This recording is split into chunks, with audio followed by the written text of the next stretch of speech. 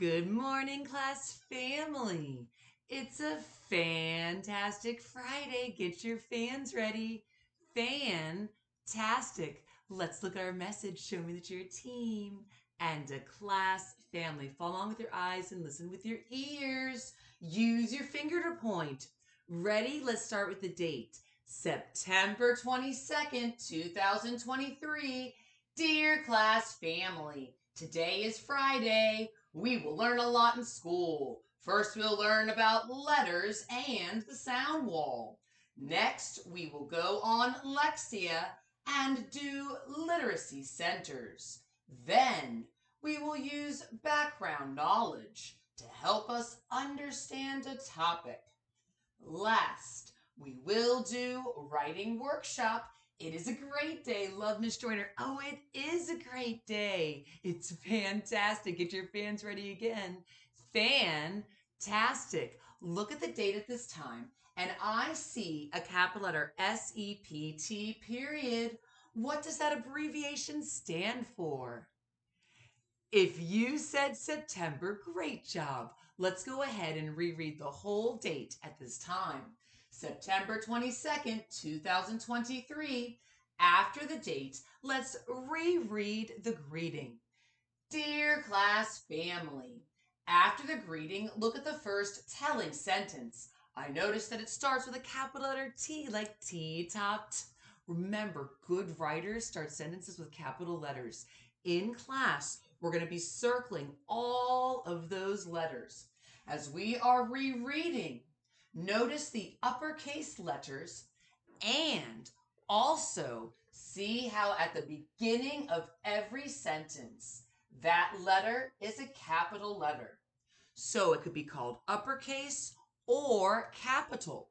Let's go ahead and see where they are as we're rereading. And in person, we're going to be circling them with a marker. Oh, it'll be great. Let's go ahead and look at the first sentence. Today is Friday. It is Friday, and it's a fantastic Friday. Look at the next sentence.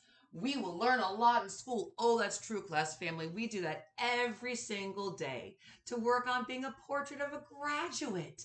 And we focus primarily in kindergarten, working on being a great communicator and collaborator. Remember to speak clearly. Good communicators use their mouth to speak and their ears to listen. Let's go ahead now and see the sequence of what we're doing first, next, then, and last in language arts. First, we will learn about letters and the sound wall. Okay, just like we do every single day in kindergarten, we will use lots of different resources to pump our brains with knowledge. One of those resources is the word wall. It's projected on the screen in front of us. And we're going to be reviewing letters, sounds, pictures to match that word, American Sign Language, and some YouTube channels to help us move and dance and say the letters, sounds, and words with that. Oh, it's going to be so much fun.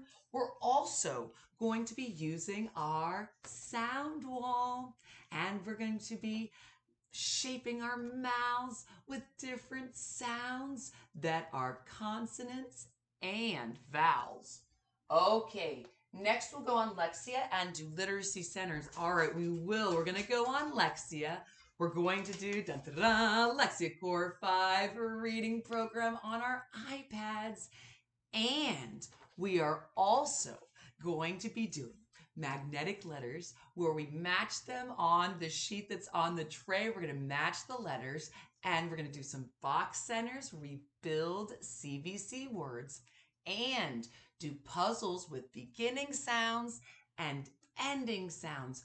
Oh, and we're also going to practice making our name today in many ways. And one of the ways is with our Play-Doh. Remember, we take a piece of Play-Doh and we roll it into like a skinny snake, and we form that to make each letter of our name and put it on our laminated sentence strip with your first name on it. Oh, it's going to be wonderful. Let's go ahead and see what else we're doing in kindergarten this morning.